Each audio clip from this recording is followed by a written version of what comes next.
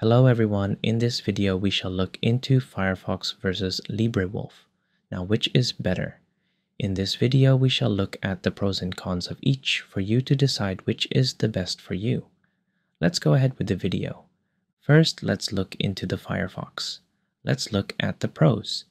Renowned for its responsiveness, FireFox delivers a smooth browsing experience even with multiple tabs open. Users can tailor the browser to their preferences with a vast array of customization options, from themes to add-ons. A rich library of extensions enhances functionality, catering to diverse user needs and interests. Firefox seamlessly transitions across different devices, ensuring a consistent user experience. Backed by a large and active community, Firefox benefits from continuous development and improvements. But what are the cons? Let's have a look. While Firefox has enhanced privacy features, some users might find its default settings insufficient for stringent privacy needs. Firefox can consume significant system resources, especially when handling numerous tabs or demanding websites. Firefox's built-in tracking protection might not be as robust as dedicated privacy-focused browsers. Over time, Firefox might accumulate unnecessary features and extensions, impacting performance and privacy. As a Mozilla product, Firefox development is influenced by the organization's priorities, which might not always align with user preferences. So how does LibreWolf compare? First, let's look at the pros. LibreWolf prioritizes user privacy with aggressive tracking protection and anti-fingerprinting measures. Optimized for performance, LibreWolf often outperforms Firefox in terms of speed and resource efficiency.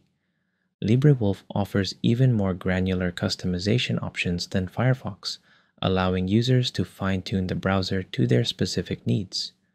LibreWolf benefits from a dedicated community focused on privacy and security, ensuring continuous improvements. LibreWolf's open-source nature promotes transparency and accountability, building trust with users. Now let's have a look at the cons of LibreWolf.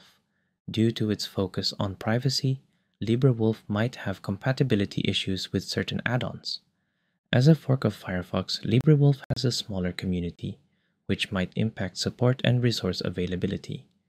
Being a relatively new browser, LibreWolf might encounter occasional bugs or stability issues. LibreWolf's focus on customization might require a steeper learning curve for users unfamiliar with advanced browser settings.